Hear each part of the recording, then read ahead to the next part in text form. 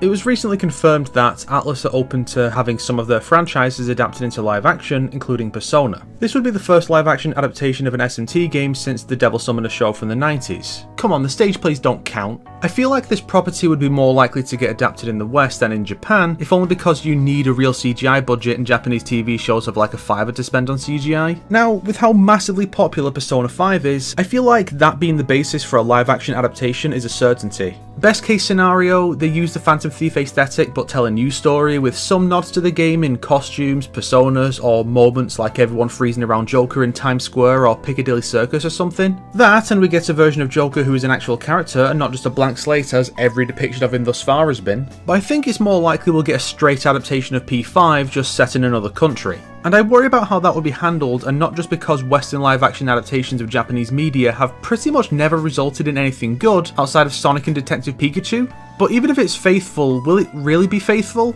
Let me explain! There is a difference between adapting the letter of a work and adapting the spirit of a work. The former is maintaining aspects of the source material as is. For instance, Anne Takamaki can be brought over easily, blonde white girl with foreign blood. Simple, right? Well, no. Anne is a blonde white girl in Japan. That plays a big part in her social isolation and the expectations her classmates have of her. Blonde white girls are not isolated from their peers for being blonde white girls in the West. With all the Hashino Persona games, and especially Persona 5, being as critical of modern society as they are, Anne's story has the subtext of racism, even if it's not explored to the same extent, say, sexual abuse is. So I would argue that keeping Anne blonde and white in a Western setting is inaccurate to the source material and would need to be changed to a race that modern Western society is more likely to the way foreigners at large can be treated in Japan. And Anne of, say, Muslim descent is therefore more faithful than adapting her visual form directly from the game. And race itself is bound to be a major talking point here, given how much more prominent race is in the West than in Japan, especially in recent years. And this isn't inherently a bad thing. After all, Persona 5 was written as a critique of Japanese societal ills. Lots of it carries over to a global culture, like abusive teachers, art theft, exploitation of the poor and vulnerable, but the story is about Japan.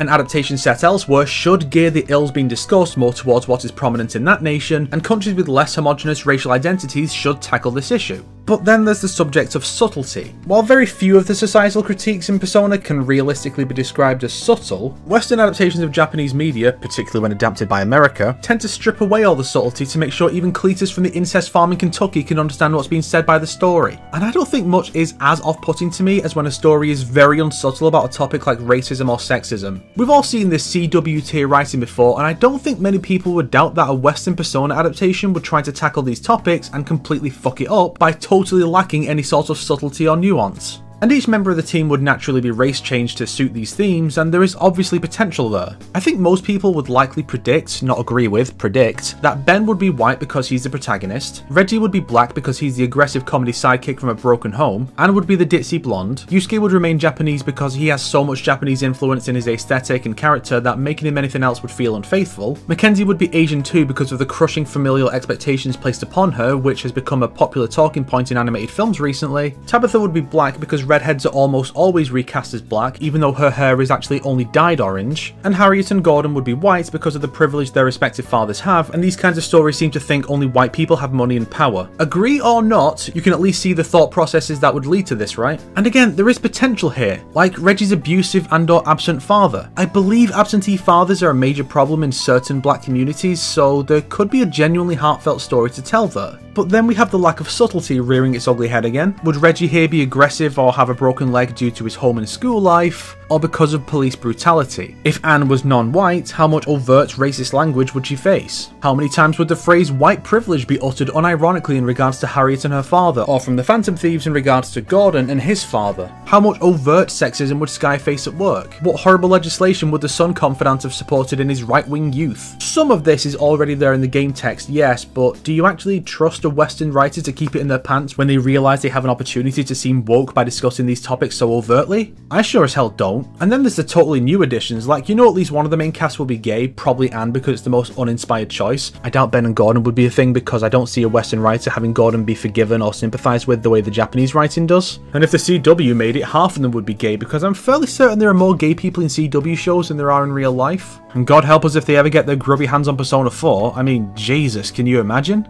That got a little heavy there, so let's try and discuss something a little lighter to close off this incredibly pessimistic, but also realistic, view on this topic. You may have noticed I used Western names for the characters there, names I chose specifically because they sound similar to the Japanese names. Technically, this would be unfaithful as well, since many of the names were chosen based on real people or famous fictional characters. For example, Sakamoto Ryuji derives from Sakamoto Ryoma, a famous samurai rebel from the twilight years of the Tokugawa shogunate. Kawakami Sadayo derives from a famous geisha and actress from the same era, Kawakami Sadayako. Akechi Goro derives from the Japanese Sherlock Holmes, Akechi Kogoro, and his surname possibly relates to Akechi Mitsuhide as a hint towards him being the traitor. These names hold significance, so simply choosing names that are similar to them may work for illustrative purposes, but can be argued to be less faithful due to lacking that significance. Maybe Ryuji should be named William as a nod to Captain Kidd and Billy the Kid to maintain the reference to a culturally significant historical rebel. Maybe instead of Sadie or something, Sadayo should be named after Lena Horne, an actress who was blacklisted during the Red Scare for her political activism. Maybe Akechi's name should be Conan Fawkes as a nod to Arthur Conan Doyle and Guy Fawkes. You know, something along those lines to maintain the significance and references of the names.